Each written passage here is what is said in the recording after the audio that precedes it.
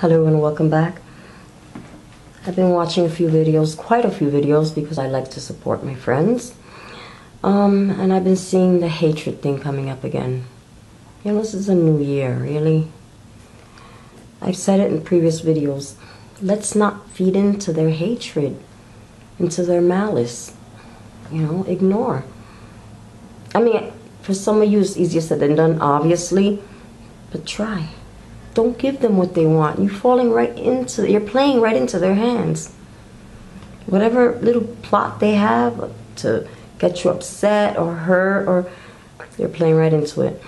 Anyways, I thought I'd do a reading from my notebook. Put my glasses on.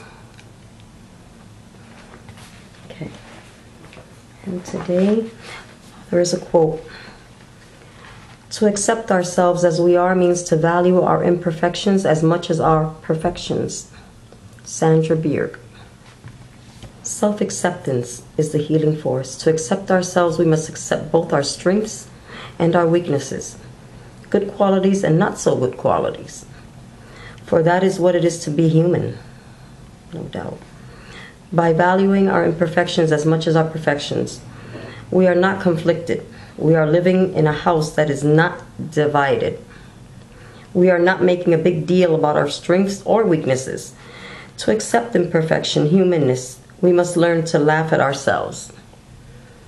To not take ourselves too seriously. Self-acceptance means wholeness. Be one with yourself. From here, there is an opening to being one with the universe, one with God.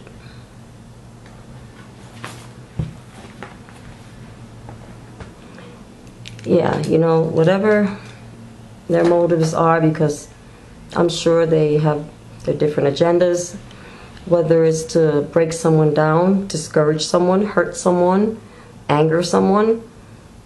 When you validate what they're saying, when you give validation to what they're saying, you're playing right into their hand. Plain and simple. You're going to let one or two or three miserable individuals mess it up for you? For that one person that made you feel some kind of way, there's like 8, 9, 12 others that really enjoy your channel, really have love for you. But I hope you got something out of this, whether you're one of those people that leaves negative comments or one of those that's been hurt by negative comments. Remember, there's a difference between being mean and constructive criticism. Okay? So anyway, that's it. I hope y'all enjoyed. Thank you all so very much for watching. And until the next time, may you all stay blessed and beautiful, and ciao.